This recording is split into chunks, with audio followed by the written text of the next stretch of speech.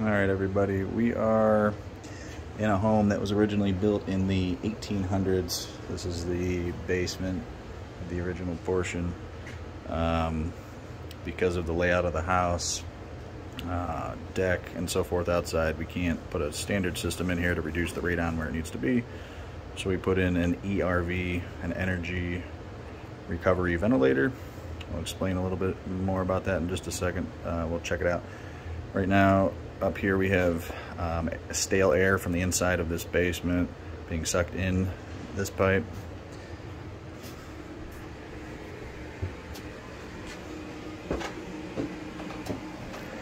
The unit itself is right here. And what you're going to notice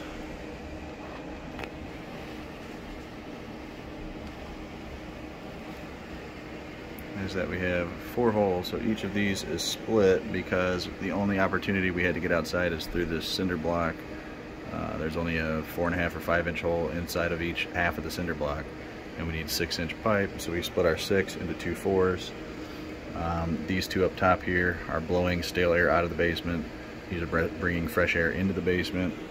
Goes down through the unit. Fresh air is blowing out here. This is your stale air going out. The front of the unit opens up. There's a coil that can be pulled out and cleaned.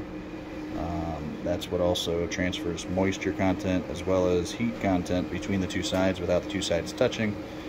We balance both sides using dampers. You can see here there's a damper that's adjustable.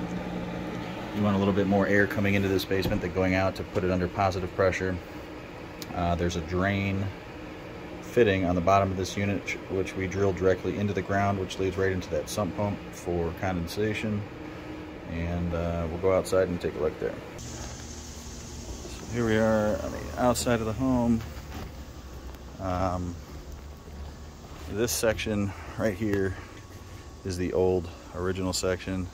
Everything from this corner over is the new basement. So we were working, our unit is sitting down right about in that area there. Can't see too much without me crawling all the way down there, but I'll show you where everything comes out. We've got 2 intakes with removable screens.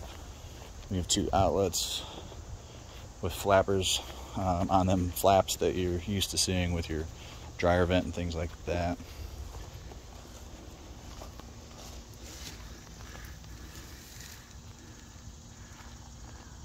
So you'll see the 2 with the flaps up top are open. Those are exhausting air, and the 2 down at the bottom are taking in air. The one at the bottom right is actually a dryer vent that was originally being terminated in the basement and causing some humidity and moisture issues, so we went ahead and drilled an extra hole and ran that outside for the customer. This is all underneath the deck. This deck is the reason that we couldn't put a standard system in addition to the fact that the old portion of the basement's not going to have any good gravel. But that's basically it.